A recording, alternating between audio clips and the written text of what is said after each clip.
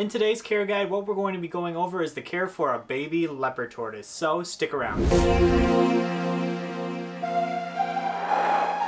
My name is Nick Pulaski. Growing up, I have always had a passion for wildlife, and with that passion, along with my passion of filmmaking, I get taken on some amazing adventures creating wildlife content, getting up close with a variety of incredible animals. So come follow along as I pursue my goals of educating, inspiring, exploring, and conserving wildlife, all while having fun, seeing the beauty in our natural world. Hey, what is going on, everybody? Thank you so much for joining me here today. So like I said before, we are going over, we are getting up and we are moving around right now. We are super curious, but regardless, we are going over the care for these guys right here, the baby leopard tortoise. So leopard tortoises in general, but I'm going to go over the care guide for babies. Now this care guide can be also used for leopard tortoise adults as well too. To some extent, there's going to be some differences.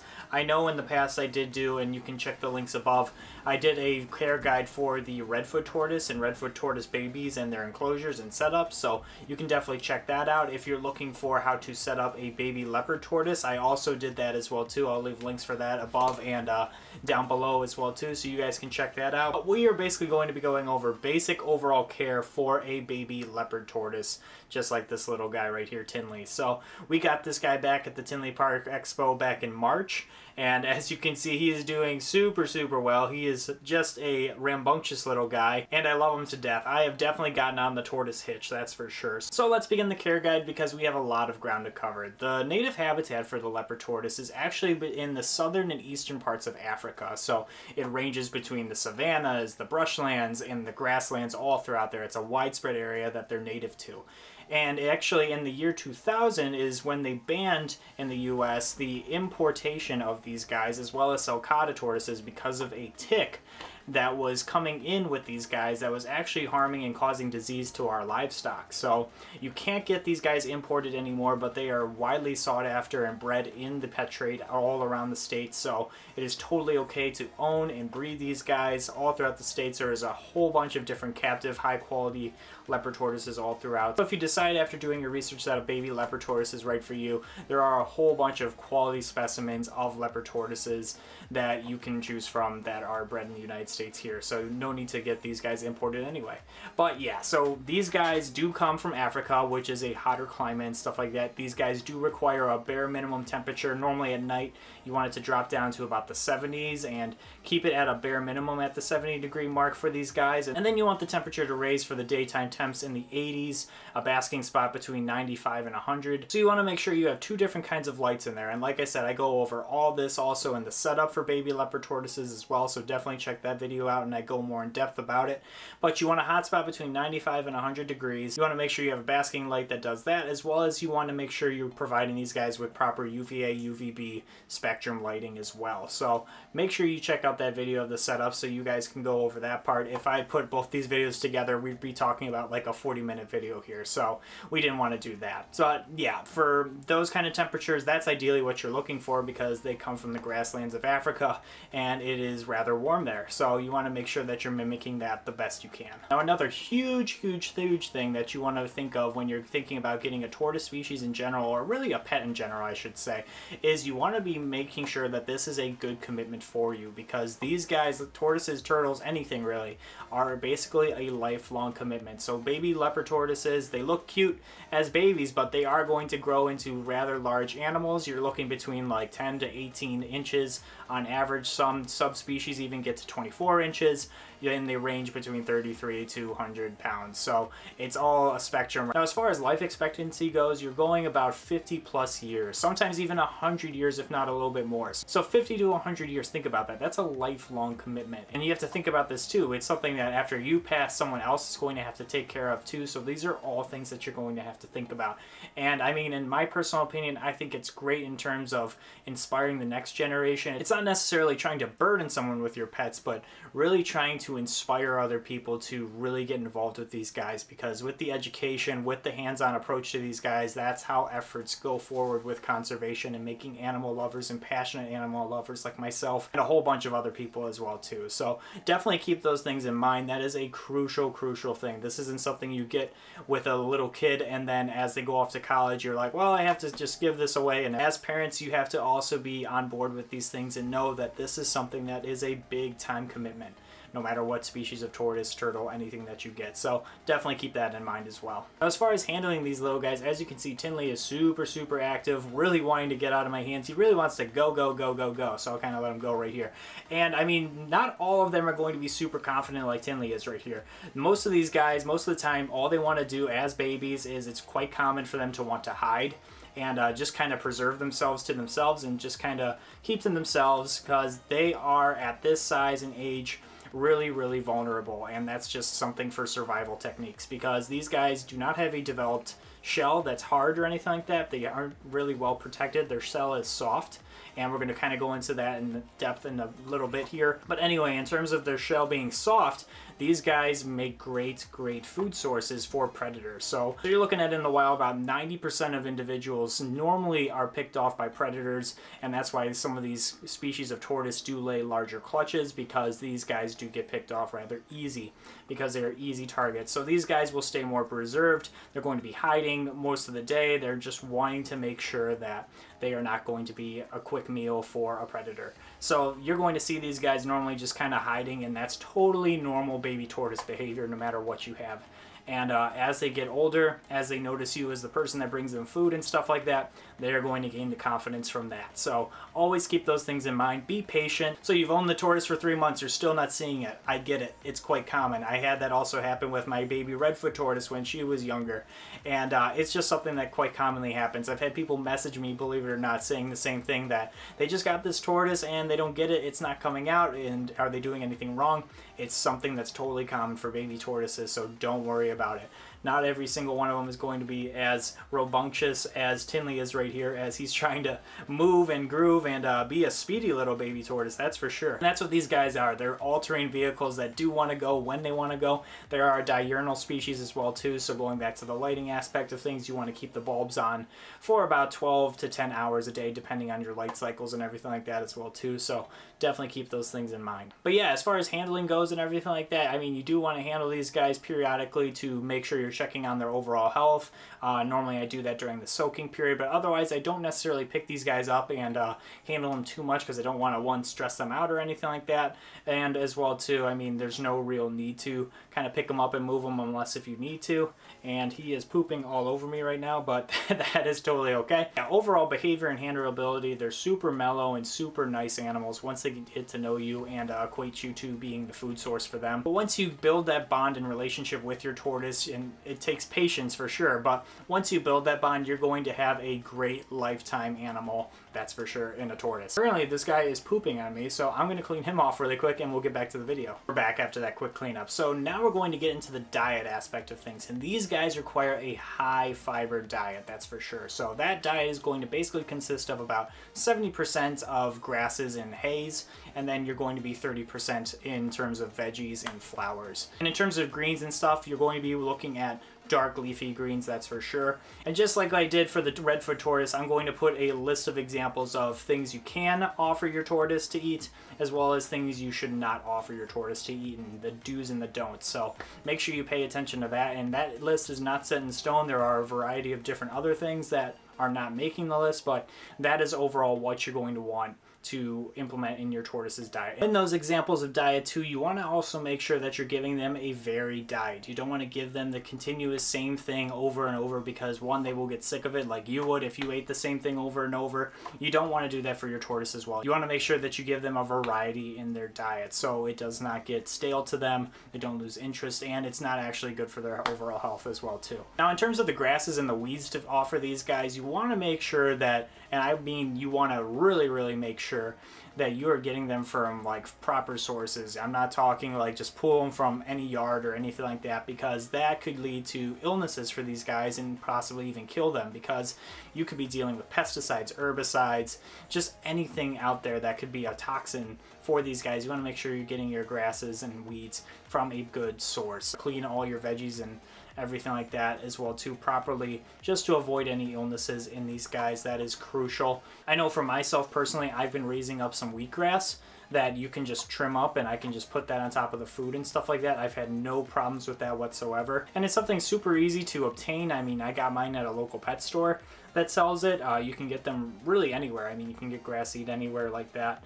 And just something as a recommendation, I would definitely recommend doing stuff like that before you just start picking up grass randomly in a yard. Really want to make sure that you're confident that that grass is not covered in anything that could potentially harm these guys. And another thing that I do offer my tortoise species as well too is I also offer Missouri tortoise diet. Now that is something that I add as a supplemental food as well too, that I just kind of mix in with the veggies. And what I do, because the pellets that it comes in come in super hard, and there's no way that the chompers on this guy right here is going to break through that pellet. It's going to be very, very hard, and it's going to be something that they'll eventually give up on and be like, I'm just going to go back to the greens.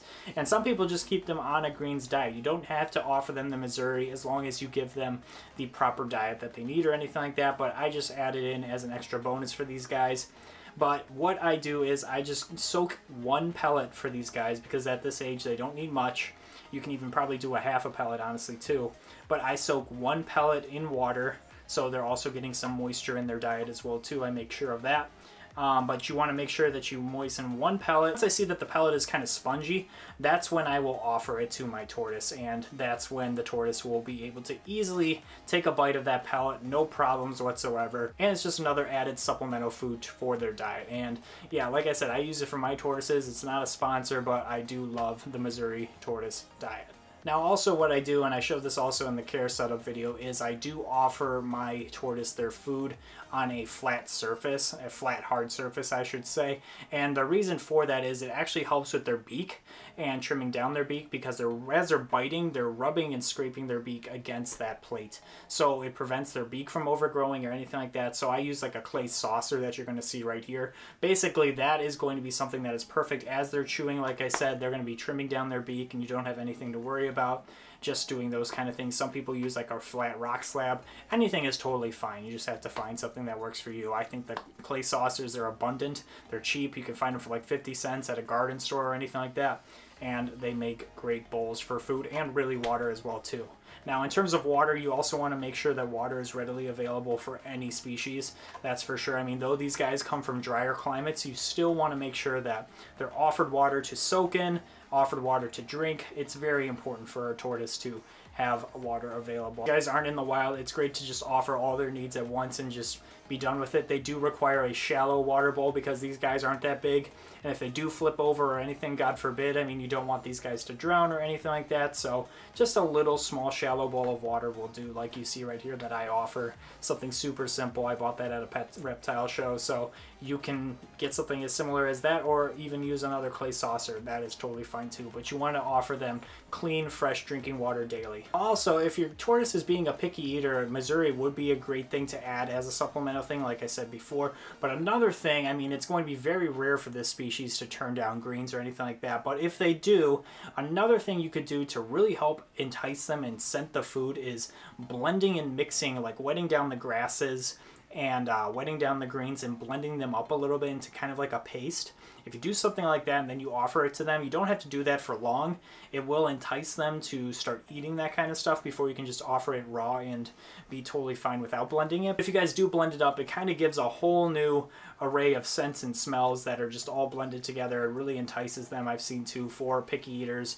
But I've never heard or seen with this tortoise species any issues with them taking greens right off from day one. So just something, if you guys need it, that's another tip I wanted to give you guys. Now another care requirement for the baby leopard tortoise is humidity. Now I know a lot of people freak about pyramiding, and pyramiding can happen from a whole bunch of different things, so a lot of deficiencies. It could be from diet, it could be from supplementation, it could be from the lack of proper lighting for these guys, it could be from the humidity. And humidity for a baby leopard tortoise wants to be at 75%. So you really want to make sure you have an enclosed structure for these guys to really stay humid. I'm lucky enough that my enclosure that I have and the ambience of that room stays relatively warm and humid, so it's really good for these guys right here. But yeah, you really want to make sure that you're keeping that humidity level up for these guys. and really making sure that they have a nice humid hide that they can go in and stay in as well too, because that is very important for these guys, is the high humidity levels. As they grow older and develop, the shell will harden and become a better structure and everything like that, but you still want to lower the humidity levels as they get older, but keep them at a proper percentage as well too. You don't want to lower them too much where it's completely dry in there, but you want to make sure you're offering that humidity. And another good thing for these guys is to soak them. Some people do it daily. I do 2 to 3 times a week, normally 3 times a week, Monday, Wednesday, Friday. But you want to make sure that you're soaking these guys at a minimum 3 days a week, I would say. And really all you do for that is you put them in a small dish of water. You want to monitor them during this time. You want to make sure that the water is warm, but not too warm. That could be hurting these guys. And sometimes they actually go to the bathroom during this time, or they'll go on your hand like they did in this video. But basically, you want to make sure that you give them the proper soaking time that they require. That all helps with growth and development. It's a great time to check them over too, because after you soak them for 20 to 30 minutes, I go with a very soft bristled toothbrush and I lightly go across the carapace and the plastron. Carapace is top, plastron is bottom, if you guys didn't know of the shell. And basically what I do is I check for fungal infections or anything like that. Really make sure, really look at the tortoise, make sure everything is going good in terms of the development. So I brush them, and basically when I'm done, I drop him in his food bowl and he eats greens immediately. So they do enjoy it after a while. They get used to it and they know that they're getting food afterwards. So bath time can't be all bad if you're getting food afterwards, right? Especially if you're a tortoise species. And the last crucial big thing I want to go over for baby leopard tortoise care is supplementation. So normally I supplement all of this stuff 2 to 3 times a week in terms of their diets. Normally for babies, I offer food daily and they chow down and they're totally fine. They're eating machines. You don't want to offer them too much food and stuff like that. Our food is very rich, and believe it or not, if you speed up the growth of a tortoise and everything like that, because of that rich food, that can also lead to pyramiding and stuff like that too. So there's just a lot of things. There's all a balance, really. At the end of the day, you really want to offer them a balance in terms of all their care requirements and stuff like that, and you kind of get the picture of it as you go on. If you do have any questions or anything like that, definitely leave them down below too. I'd be happy to help you any way that I can. But yeah, in terms of supplementation, they do have a calcium-rich diet, but I do offer calcium D3 in their diet, as well as I offer bee pollen, a light dusting of that, as well as a multivitamin. And those are the 3 things that I basically use for these guys to develop and all throughout their life, as well as a lot of my reptiles as well too require it. So that is something that I do recommend that you guys do as well too, is supplementation is crucial for any animal. It's like us, we need our vitamins and minerals and everything like that, so why not give them to our animals too, so they can grow and develop just like us. So that is what I do, and I offer that 2 to 3 times a week. The moral of my story right there is don't skimp out on the supplements, because you definitely want to do that. And normally you can get them in bulk and they will last you a good while. So you want to make sure that you're supplementing these guys too. And like I said, in terms of the setup and everything like that, here it is right here that I'm doing personally. There are many different ways to do this, and down the line I may even change it up a little bit from what I'm actually doing as well too, but everything is going well in terms of my setup. I have the humid hide, I have the basking spot, I have a gradient where they can go through and determine where they want to be thermoregulating wise, but it's all up to the tortoise, and I'm giving him options. So definitely recommend that. Definitely recommend you checking out that video too. That's kind of like a part 1 or a part 2, whatever way you want to look at it. It's all about researching. That's the last thing I can recommend, is don't just go off of my video, go off of other people's videos too. Go off of things that you read and look into from professionals as well too, that have been keeping this species for a long time. There are a whole bunch of people out there and a whole bunch of outlets of information. There's not one way to do this, but there are very important things that you want to keep in mind when you're raising a baby leopard tortoise, or really animal in general. So definitely keep those things in mind. But thank you guys so much for watching today's video. Like I said, if you have any questions, or if you have a baby leopard tortoise, or a leopard tortoise in general, or a tortoise species in general, let me know down below. I would love to know what you guys own and keep. I am on a tortoise hook. Like I said, I love these guys. This is the 2nd tortoise species that I've personally owned, and I absolutely love them. They give me a run for my money. Literally, Tinley is running around right now, and I love that about this guy right here. He is a great, great guy. So with that being said, definitely check me out on my social media. I post a lot about Tinley there, as well as all my other animals, so definitely want to check out some updates. Check me out on my social media. Thank you guys so much for watching today's video. If you could do me a couple favors, if you could like the video and subscribe to the channel, I would greatly appreciate it, as well as hit that notification bell so you know when my next video uploads. We normally upload on Mondays, so definitely stay tuned for that. Thank you guys so much again for watching, and until next time, we will see you guys soon.